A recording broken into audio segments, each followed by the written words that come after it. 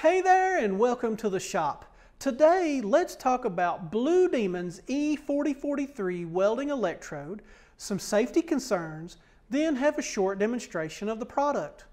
One of the first questions you may have about this product, what do the letter and numbers mean?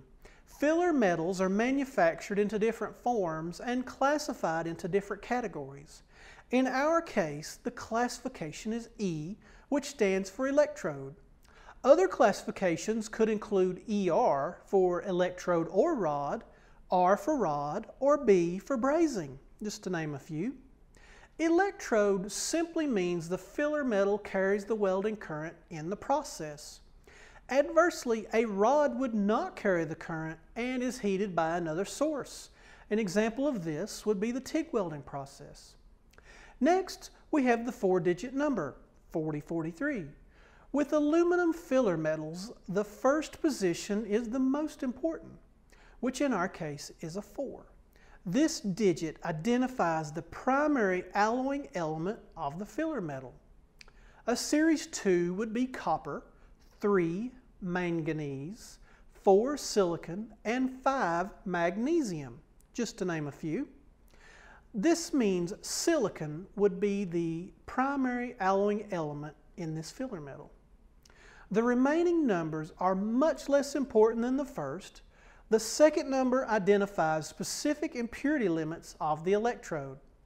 Then the third and fourth position together indicate the minimum percent amount of aluminum in the filler after the decimal point. When selecting an aluminum filler metal, it's always best to know the base metal you're welding. In some cases, however, you will not know what material you have. 4043 is compatible with several types of aluminum and cast alloys.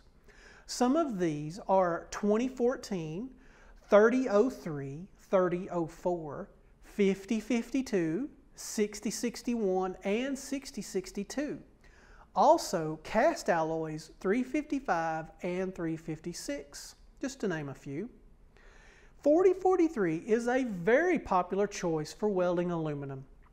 4043 is a general purpose filler metal that has high ductility and high resistance to cracking during the welding process.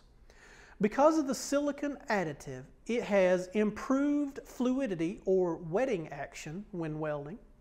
4043 comes in sizes 1/8, 3/32, and 5/32.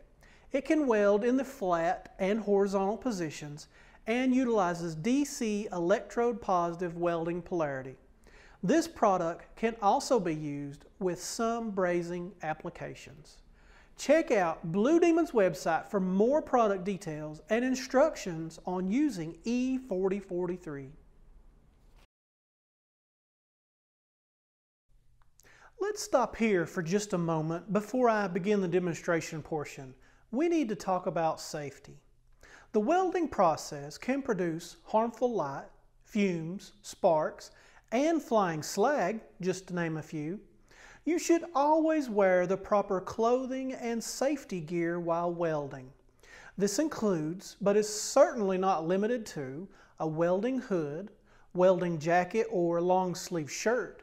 I would suggest cotton or wool as synthetic materials may melt to your skin. Next, select the proper thickness of gloves, ear protection, and safety glasses. One should always wear eye protection during the welding process. Here's a tip. Many welders will wear a small respirator, like the one seen here. It filters out some of the harmful things floating in the air.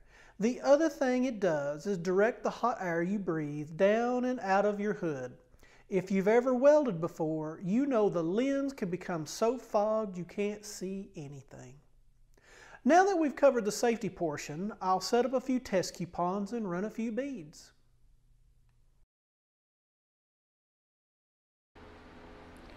If you've made it this far, thanks for hanging in there. We're almost done. So I've got some E4043 3/32 rod. The amperage, the recommended amperage for this rod is between 50 and 80 amps. I've got the machine set to 7475. Our material is some 3/16 6061. I'm going to pat a few beads just to kind of get back in the hang of things, and then we're going to do a little lap joint with this 6061. So let's throw a little preheat into this aluminum because it's pretty thick, and let's get this demonstration going.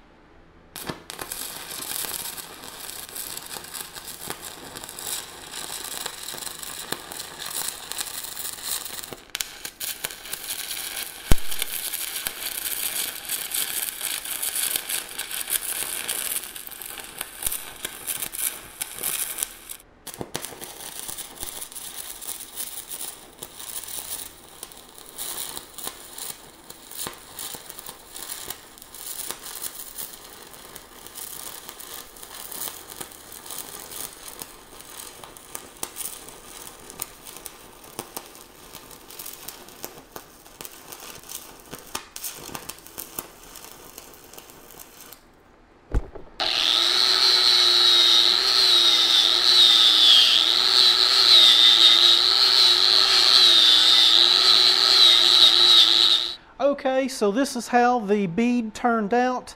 I am decently satisfied with the way this turned out at my skill level.